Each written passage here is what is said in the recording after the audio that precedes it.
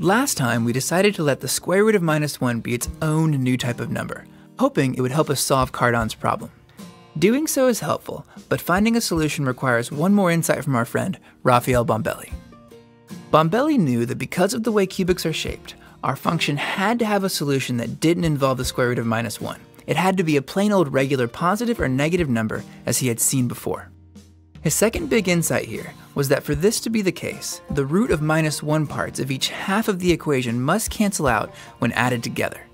Bombelli used this idea to equate the two parts of the equation to a plus b times the square root of -1 and a minus b times the square root of -1, where a and b are constants that we need to find. To solve, we can first eliminate that annoying cubed root by cubing both sides. The result is a particularly tough system of equations. Bombelli was able to get around this through some clever guessing and checking. If we look at our original equation and test a few integers, we eventually see that 4 is a solution. If we substitute 4 into our new equations, we can solve for a and b and obtain a equals 2 and b equals 1. These values make the two parts of our expression equal to 2 plus the square root of -1 and 2 minus the square root of -1. We can cube these and show that they are in fact equivalent to what we started with. And more importantly, when we add the two parts, as the formula tells us to do, we just get 4, which we know is a solution to our original equation. We have found the solution to Cardan's problem. And what's really interesting is that our problem had nothing to do with the square root of -1, and neither did our answer.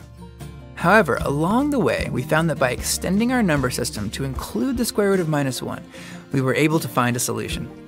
And it turns out that extending our number system in this way is helpful in lots and lots of other problems as well. So what did Bombelli do to celebrate after discovering a number so crucial to the future of science and mathematics? He actually did nothing. He discounted his discovery and basically said it was a hack. As ridiculous as that might seem now, Bombelli drew a pretty reasonable conclusion at the time. It just seemed a little too convenient, like a trick devised just to solve problems like this. Squaring numbers had, up until that point, largely been associated with what the operation is named for, squares. A square's area is equal to the length of its side, squared. So positive areas make sense, but what could a negative area be? What even is the square root of -1?